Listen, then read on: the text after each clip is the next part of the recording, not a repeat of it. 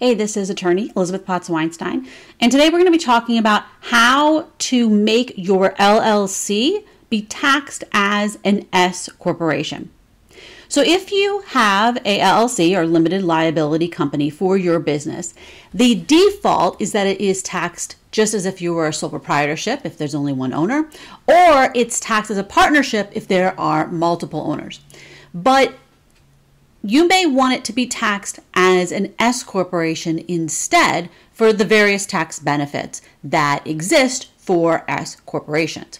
Now, before you make the election with the IRS to turn your LLC into something that is taxed like an S corporation, you have to have your LLC. It has to already be formed, and you have to already have gotten your EIN from the IRS. I have videos about both of those things, and you can see the links for that below. The deadline to elect to have your LLC be taxed as an S corporation is 2 months and 15 days after the tax year starts where you want it to count. Now, that calculation, if you just formed your LLC yesterday, it's 2 months and 15 days from yesterday when you formed the LLC, even though it's the middle of the year right now. But if you want your LLC to be taxed as an S corporation next year, you can either file it now, you can file it ahead of time and say you want it effective as of January 1st, or you can file it in the first 2 months and 15 days of next year and have it be effective for that next year. What if it's too late for you? What if it's way past 2 months and 15 days when you want this to be effective? There is a way to still get that S Corp election for your LLC for either this year or even prior years. But it has very specific rules and things that you have to do. So we're going to talk about that, but it'll be more at the end of the video because I want to show you exactly in the form where you're going to do that. So to have your LLC be taxed as an S Corp, you have to file a form with the IRS. This is not an online form, sadly. It is a PDF that you're going to fill out and print and sign, and you're either going to fax it to them or you're going to mail it to them. So let's go ahead and look at the various IRS website pages, which I will also have linked below, that apply to this, and also the PDF. So the first thing you want to do before you make this election is make sure that you actually are allowed to do it. There's a bunch of different qualifications, most of which are probably true for you. It has to be domestic, so it can't be a corporation formed in another country. It can only have allowable shareholders or owners of this business. So it can be individuals, it can be certain kinds of trusts, like if you have a revocable living trust that owns your business. And it has to be people who are either US citizens or residents, like green card residents. This is the thing that tends to trip up my clients, is one of the owners is not a US citizen and doesn't live here. They don't have a green card. They're in another country. You cannot be an S corporation, either an LLC taxed as an S corporation or a corporation taxed as an S corporation. You also have to have no more than 100 shareholders. Most of my clients, this isn't an issue for them, but sometimes people will have outside investors and things like that, and this will come up. The other big thing that comes up is you can only have one class of stock. So sometimes when people get outside investors and they're passive investors or they want their money first or whatever, they'll set up different classes of stock. They'll have preferred stock. They get paid up first because they're preferred, etc.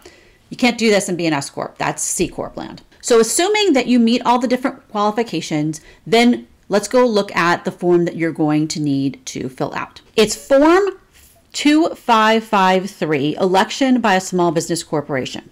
And this is the same form if you're a corporation that wants to elect to be an S Corp or if you're an LLC that wants to be elected as an S Corp. I'm going to link to the main page on the IRS.gov website that has these forms. But since links may change, all you have to do is go to the IRS's website and search for Form 2553, and then you'll see that the links come up there, just in case these links change in the future. So there's a form, which is a PDF that you're going to fill out, and then there are instructions for it. I recommend that you pull up the instructions and have them handy because you're going to need that information later. But let's go ahead and look at Form 553. The first page tells you where you file. So in half of the states, you're filing it in Kansas City, Missouri, and the other half of the states, you're filing it in Utah. But they also have fax numbers, which are two different fax numbers, depending upon where you're located. It's probably a good idea to fax it in instead of mailing it, because if you mail it, who knows if the post office is going to lose it. And then also it'll take longer. And I actually think they process that slower because someone has to literally open up the envelope and everything. During the 2020-2021 situation, the IRS had literally like truckload tractor trailers full of mail that was unopened. So faxing will avoid that kind of a problem. I don't know how much faster it will be because they're very, very, very behind, but probably faster than the mail. So next, let's actually look at Form 553. Some of the beginning parts are fairly simple. You're going to put the name of the LLC. So Potts Weinstein Financial Consulting LLC is my made up name for today. You're going to put the EIN, which you need to have already gotten. So 1, 2, 3, 4, 5, 6, 7, 8, 9. I can't remember how many numbers it is. All right. The number, street, and room or suite number, the date incorporated, which is the date you formed this thing. So let's say we formed it 5/1/2022, just as a random date. San Francisco, California, 933. Date, state of incorporation. So let's say we formed it in California.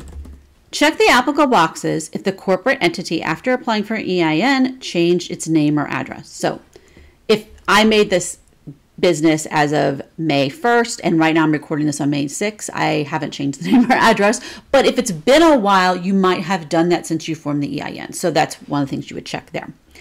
Election is to be effective for tax year beginning month, day, year. So if you want it to be effective on the day you formed your LLC, then you would put that date here, 05/01/2022. But let's say it's here in 2022, in May 2022, and you want it to be effective for the tax year 2023. So you'd put January 1st, 2023. It's that straightforward. You just have to figure out which year you want it to count. And if you started your business in the middle of the year, it's the middle of the year. Otherwise, it's usually going to be January 1st.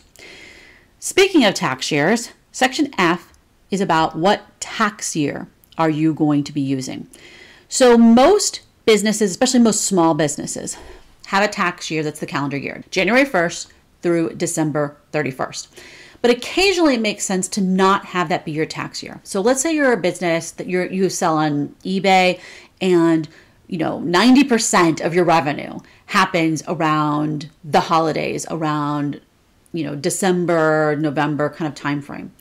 It may not make sense to have your tax year end December 31st because then you're going to have like returns coming back and you're still going to be shipping things that are late for the holidays. Like it will just be a big mess and you don't have time to deal with closing at the end of the year. So it can make sense for seasonal businesses like that, especially ones that are kind of December big sale businesses, to shift their tax year to be a different set of months, so it could be September through August or something. If you're going to do this, you have to tell the IRS, obviously. So let's say you're going to have your tax year be some other year, then you would state that here, and you later on are going to have some other things too, but most of you are just going to pick calendar year. Now this Part G says applies to people of more than 100 shareholders, where you can have, if people are members of family that there's married a couple or something, and if you count them all as being kind of one person, and it's under 100, you probably have 1 or 2 or 3 owners for this corporation or for this LLC, so it's probably not an issue for you. Name and title of officer or legal representative who the IRS may call for more information, and that telephone number. So if you're filling this out yourself, you're going to put your own name and then the title that you have for your LLC. So I'm just going to say member. That's a generic title for anyone who owns an LLC, but maybe you're the manager, maybe the president, you may be the CEO, like whatever title you're using. Phone number. This part I is about the late election, and we're going to talk about that later. Then you're signing this under penalty of perjury, your signature, your title, and then the date. This signature, you do not want it to be an e-signature, okay? Using Adobe Acrobat or using whatever e-signature form. You want to actually print this out and sign with a wet pen. It used to be that they kind of relaxed days ago about e-signatures, but lately they've been rejecting things that were not signed with a wet pen. So sign it with a pen. If it's a blue pen, that's even better because it makes it look more real. All right, page 2. This is where the owners of this business agree to be an S Corp. And so the idea is when you're signing on this first page, you're signing as the president, like, or the manager or whatever, or the member. You don't necessarily have to be an owner to sign that, because you could just be running the business and not actually own it. Here, the owners all have to sign, and all of them have to sign. So first you're going to put your name, and then you're going to put, this is a made-up address. You're going to put your name and your address and everything. And then you're going to have your signature as the owner and the date that you sign it. And I'm going to talk about the shareholders consent statement. The number of shares or percentage of ownership. I usually do this as a percent because that is easier to communicate to the IRS. So if I'm the only owner, I own 100%. There's two and you own 50-50, 50-50. Date acquired. If you just form this business, then it's going to be the date you set up the business, most likely, unless you bought it. You need your social security number, and then your tax year end date. So if you just do normal, regular taxes where it's a calendar year, then it's 12/31. But even individuals can have a tax year that's different. And sometimes if all of your income comes in through this business, you want the tax year to match up. Otherwise, it'll be a big mess. So something to be aware of if you decide to have a different tax year. And then you're going to sign here and date it. So here's what you're agreeing to, that under penalty of perjury, that you consent to this election, and you've read all this different stuff, and that it has all the relevant facts and everything is true, correct, and complete. Your consent is binding and may not be withdrawn. And if you're seeking relief for a late file election, which we're going to talk about in a minute, then you declare under penalty of perjury that you have reported your income and all effective tax returns on your personal tax returns as if it was an S corporation already. So let's say it's here in 2022 and you actually thought you did this and you didn't. And so you filed your taxes, your business's taxes and your personal taxes for 2021 already, and you acted as if it was an S corporation. And then you now realizing you never did this form, and now you're going back to fix it. Probably the IRS would have told you once you filed your tax forms, but sometimes they might not have gotten to it yet. So as soon as you realized, you go ahead and file this. And the idea is you acted as if it was true already. So that's going to be part of what goes into being able to receive it. Also here, you're going to put the name of the LLC and the EIN again, just on every single paper. Part 2 isn't going to apply to most of you. This is if you wanted a tax year that's not the calendar year. So you're going to talk about you're adopting a new tax year, you're changing it, you've decided it's a different tax year that makes sense for your business, and that you have a purpose, etc. So this only applies to you if you're selecting a different tax year. And if you're going to select a different tax year, you probably do want to talk to an accountant or tax preparer about what exactly tax year makes sense for your particular business and what the advantages and disadvantages are. Part 3 is if you're a qualified subchapter S Trust QSST.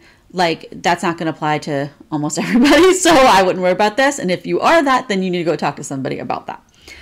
The last part gives you the information about getting this late qualification.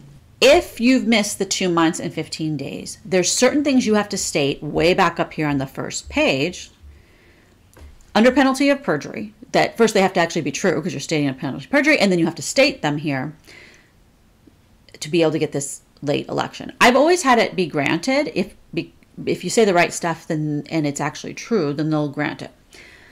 So let's look at the instructions to determine what the things are that you need to say. So if you look at the instructions for Form 2553, you're going to be doing, since you're an LLC that wants to be taxed as an S Corp, you are an entity eligible to elect to be treated as a corporation. And so if you're late, you want that relief. So let's click on that, and it goes us down to the place that has all the information we need.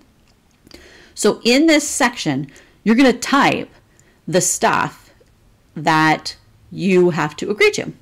So you're going to say that you're an eligible entity, that you intended to be classified as of the date on line E, and the date on line E is that date you picked for it to be effective, that it was filed within 3 years and 75 days of that date, so obviously that has to be true, that the only reason you failed to qualify is because it wasn't timely filed, that pretty much says the exact same thing, which I don't know why they has two different lines. Then the entity either hasn't had to file taxes yet because the taxes aren't due, or if taxes were due, it filed the S Corp tax return. Because S corporations have to file a separate tax return. They don't pay taxes directly to the federal government, but they have to file a tax return, and then a K-1 is given to the owners, and that money gets put on their personal tax return, and then they pay taxes. And then you have reasonable cause for your failure and act diligently to correct the mistake. You pretty much just say you have reasonable cause for the failure and have diligently attempted to correct the mistake. And then all the shareholders also testify to this and agree.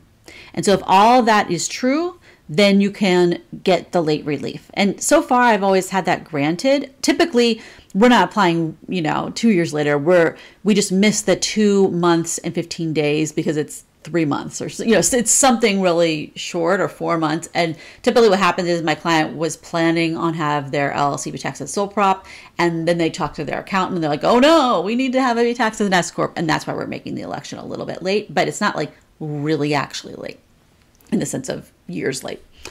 And as I said before, you're going to either mail this or fax it. I think it's a good idea to go ahead and fax it. By the way, you can get their late relief when you're filing your tax return. So let's say you meant to do that this year in 2022 and you totally haven't done this, and it is February of 2023 and you want to file your tax return for 2022 and get this S Corp thing. You could enclose it with your tax return. That's typically what is done at that point, instead of sending it separately, because I think that ends up being more confusing for the IRS. But so we're assuming you're not sending this with your tax return. You're sending it separately. And so you'd mail it or fax it to the appropriate address, depending upon what state you're in. Now, they're supposed to determine on the election in 60 days. It used to be that they would do that, but in the last couple of years, they haven't. They're very, very far behind. They haven't really stated what you're supposed to do, because they state, oh, if it hasn't been done in 60 days, then you're supposed to call us, etc. There is a specific phone number here in the instructions, 1-800-829-4933, that you can call if you haven't gotten a response. I have not had to try to do that to actually see if someone answers that number and if you can get a response. I think it's much more likely that if you fax it, you'll get a response quicker, because my concern is that if you mail it, your envelope is sitting in some big giant pile of mail that hasn't been opened, and they can't even tell you anything about it because it's not in the files yet. So if you do fax it, you're going to keep the original and keep it in your files. If you mail it, make a copy first before you mail it. That way you know that it was sent. If you are not going to fax it, if you're going to mail it and you want to make sure that you have some kind of receipt, you have to send it either certified or registered mail. Certified is cheaper than registered mail, so that's most likely what you do. Or you can also send it with a designated private delivery service, which a designated private delivery service means FedEx, UPS, and DHL. So you can use one of those services and you'll get information from them too. Again, this is attorney Elizabeth Potts Weinstein. This video was made per special request of some of my Patreon supporters. So if you would like to have a video made to answer your specific questions you are having with your business, you can become a Patreon supporter by clicking on the link below and support the channel and get your specific video requests made. If you found this video helpful, hit the thumbs up button. If you have any questions about what we've talked about today, feel free to ask them below and I'll try to point you in the right direction. And of course, subscribe if you would like to get more videos like this. Thanks a lot for watching. Bye-bye.